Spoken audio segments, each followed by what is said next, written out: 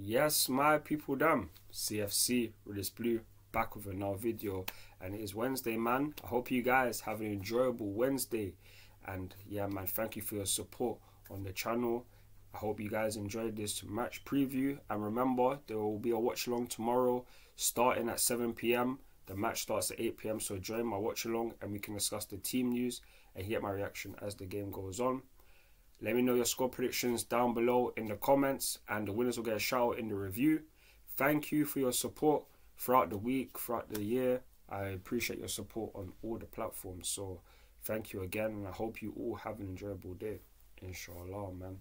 But now, let's get into the match preview, and obviously, Conference League. This is a competition that we are expected to win, and that we should. We haven't lost so far during the league phase. This is going to be our third game, if I'm not mistaken. We've already played 2 games and we've won both.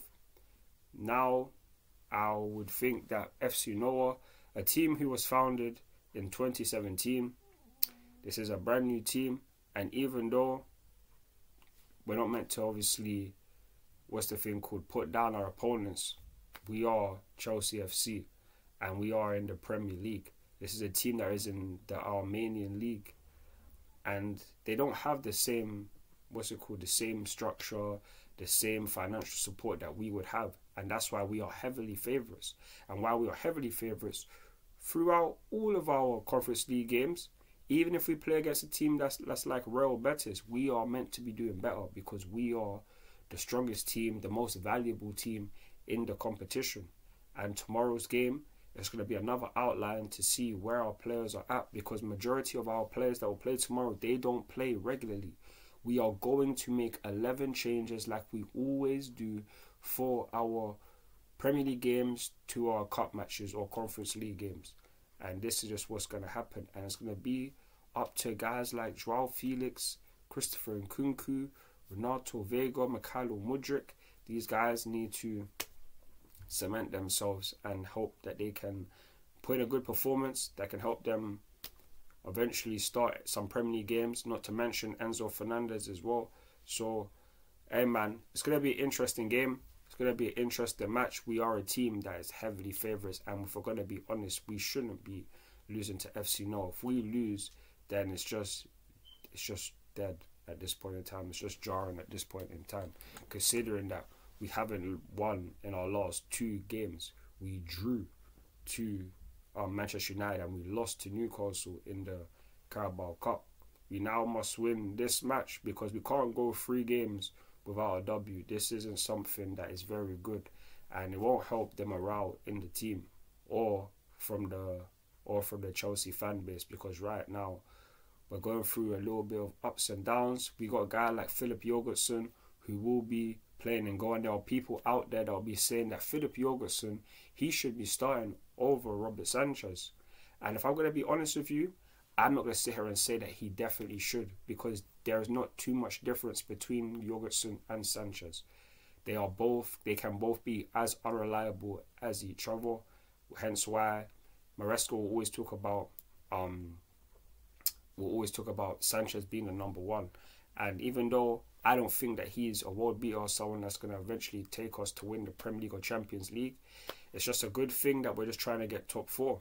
Just a good thing, because Jorgensen and Robert Sanchez, they're not as good as we would hope or what we've previously seen throughout our history. So that's in terms of obviously Jorgensen. He's going to have to try to prove himself, and there's going to be a lot of fans that want him to start over Sanchez, but we'll see what he does tomorrow, even though it's not going to be a major impact into if he does start on the weekend against Arsenal. So hopefully he can have a good game, but I'm not going to be someone that will be sitting here saying that, yeah, he should definitely start over Robert Sanchez, because they can both be as bad as each other. And what's the point of just mixing and matching? It just mixes up the team's morale at this point. The only thing that can save us is buying a new keeper. But obviously, that's just obviously my thoughts and opinions on obviously FC Noah and our situation in terms of fringe players. As Maresca did state that guys like Cole Palmer and Jadon Sancho, they will not be available for this game. Cole got got a tackle from Lisandro Martinez on Sunday. He hasn't been training, and he's not even a part of the Conference League phase squad. So even if he was fit, he wouldn't be playing anyway.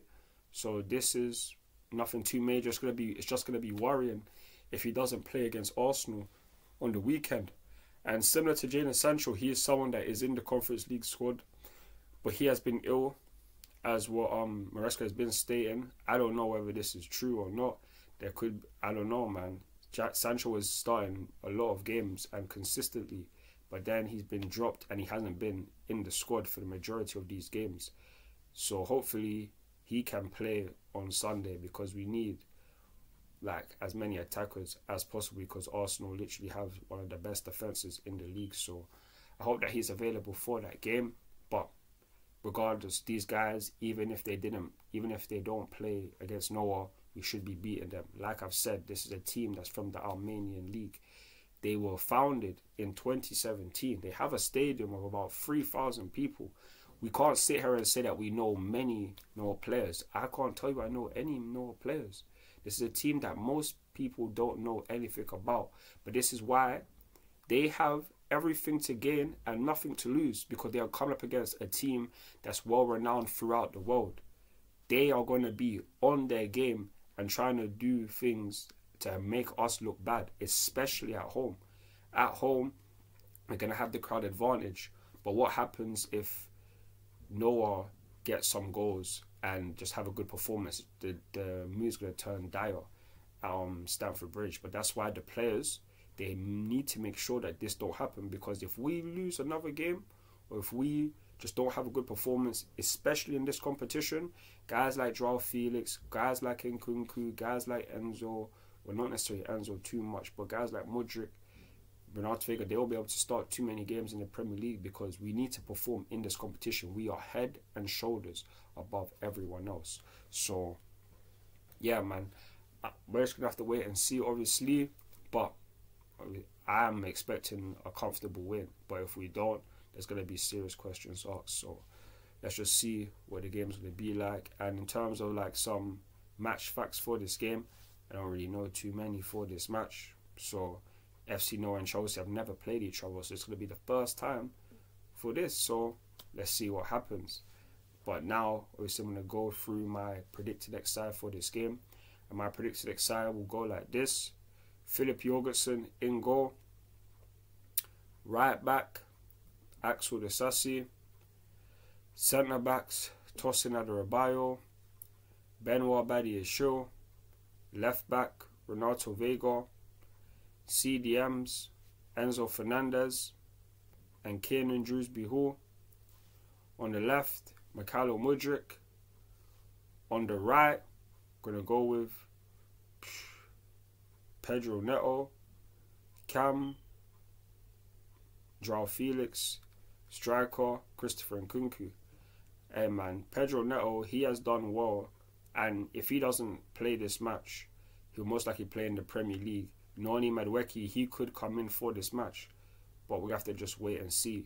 Tariq George will also be in the squad. He could get a chance. You never know, because whether it's off the left or the right, these guys can play multiple positions. So we have to just wait and see. But my predicted side is as follows, as what I already said. Filip Jorgensen, Axel Disasi, Tosin, Badiashile, left back, Renato Vega, CDMs, Dewsbury-Hall, Enzo.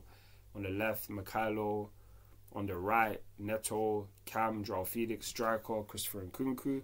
These guys, I hope you all have a great game, and I hope that we just get back on the winning run, because we need to start winning a lot more games.